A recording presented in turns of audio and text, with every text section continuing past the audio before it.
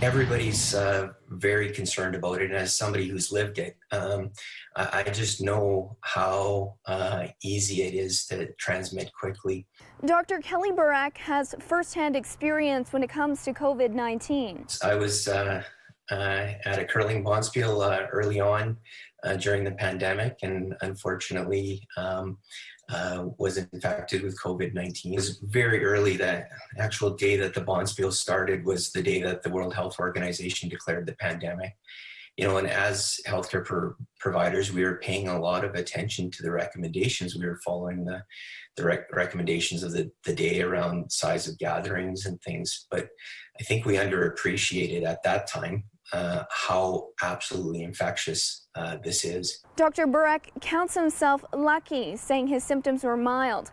Months later, however, he continues to struggle with some lasting effects. Personally, I have issues with energy and fatigue that have been, worse since the infection. As a physician, it's sometimes good to have those personal experiences. Now, the Associate Dean of Continuing Medical Education is leading the charge in informing the medical community in Alberta.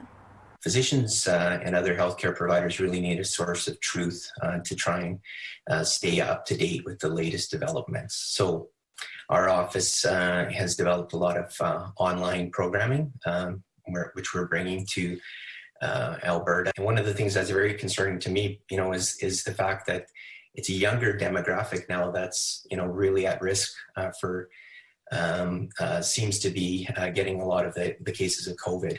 And yes, most of younger people will recover. They won't need to be hospitalized, but I think it's important for them to know that there can be long-term side effects to the infection. As COVID-19 cases rise across the country and we move into the colder fall and winter months, Dr. Barak says this is the time to remain vigilant and to continue to follow safety protocols.